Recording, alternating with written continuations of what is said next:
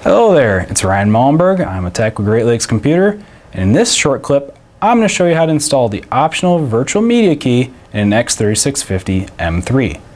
Once the power source has been removed from your server and your server has been removed from your rack, start by opening up the lid to the server. There's a small lever as well as a little lock, so you push the clip in, pull the lever up, and slide the lid back. Remove your lid. The Virtual Media Key will install right here. It goes next to this and it actually clips onto this little metal lever right there. I'm going to remove these PCI risers so you get a good viewing angle of this process, but it is a very, very simple one. So get your Virtual Media Key and look for the side that has the little guides.